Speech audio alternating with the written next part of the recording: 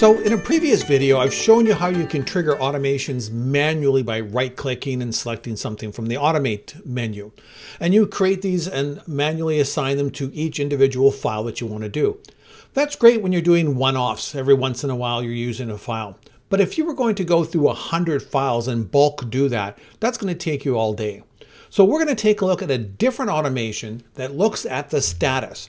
Once the status changes to whatever status we indicate, it will then set a trigger off to go and do the same workflow. So we're not doing it manually, we're doing it based on the content of a specific column.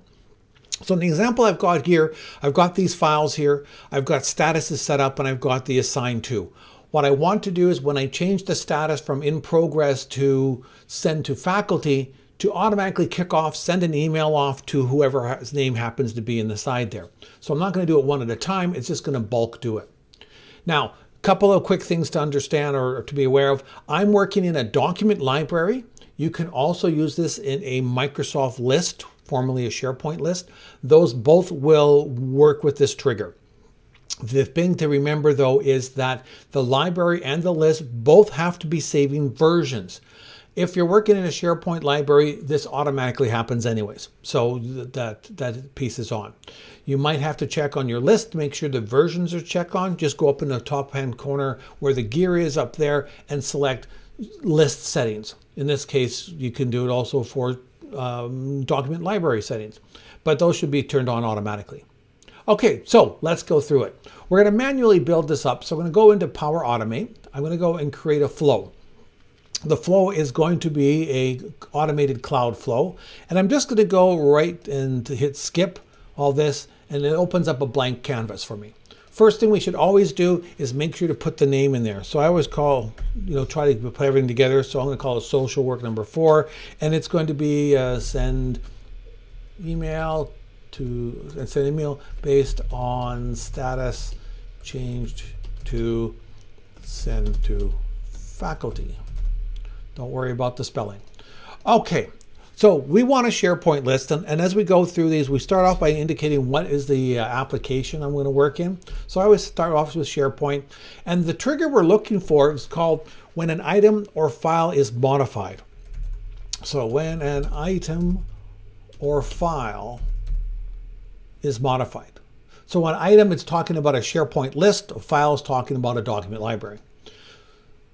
We then have to go and indicate which library we're talking about, or which website we're talking about, our SharePoint site. So there's our Power Automate training, then which document library we're working on. I'm working on Social Work 1 right now.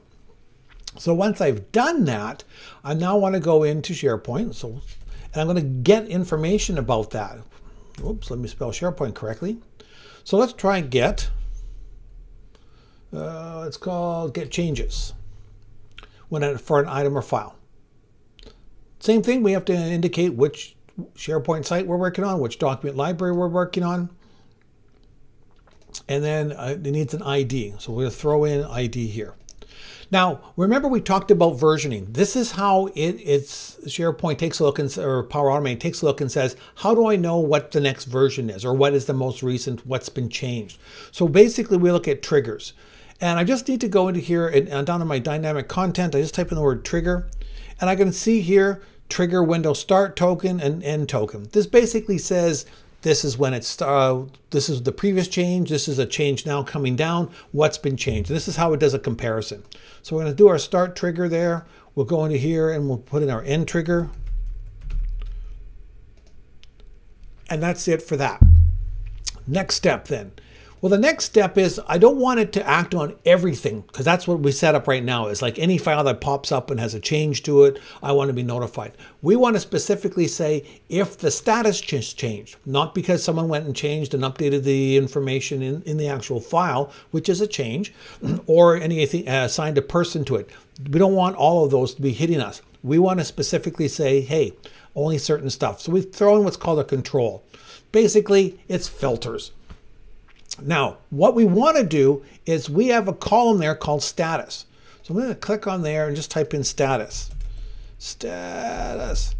And if I go down here, status value is what we want. So when that column status is equal to, and we put in whatever status we want, in which this case is send to faculty. That's basically the filter. All right. So it's only going to look for those. When it finds that, that's where the yes part comes in. What do we want? We want to send an email out. This is pretty much what we've done in the past, so I'm not going to spend a lot of time on that. You can look at the other video on this, but I'm just going to go in there. We're going to send an email, and I'm going to use the name of the person that's in that column. So I'm just going to go in here and put in name. So this was the assigned to. Actually, assigned to is what I want. Let's back up here. So assigned to email, because that's only emails can work in there. So we're going to do that assigned email. So it goes to whoever the name is. The subject line can be, change your file for, and then I can go in and get the name of the file. Name. So there's the name of the file or item. And in the body of the message, I'm going to just basically, I can put in whatever message I want, but I'm just going to throw a link in here for now. And I need to use, depending on the browser, it might recognize the link. If not, I can also use an ahref in HTML code and set that all up. So let's go ahead and hit save this. So there's all our information here. Now I'm going to do a test. So let's run this test here. I'm going to manually hit the test. It says now go and make a change. So I'm going to go over to here. I'm going to change this first item here from in progress to send to faculty. I'm going to hit the exit here. It's going to change. Yes, it is. Now these flows can take a little longer than normal.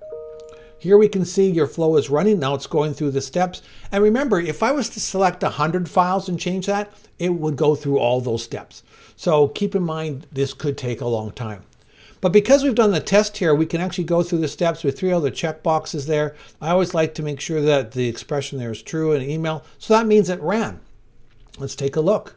There it is. Change your file. There is the link. Again, you can customize all that. But there, you've now been able to go through and change all of these. So I'm going to go, just to show you, there's these 3 items here. I'm just going to change them all here to send to faculty. So let's say it's 100 of them. And we'll leave that. And as I mentioned before, sometimes this takes a little longer. I'm going back to the top level of my flow here, and this is I can see where everything's running. And I just have to keep refreshing every once in a while. And again, 100 of these would take a long time, but it's still faster than trying to do it manually. But in the end, you're going to end up in your email with a bunch of these files.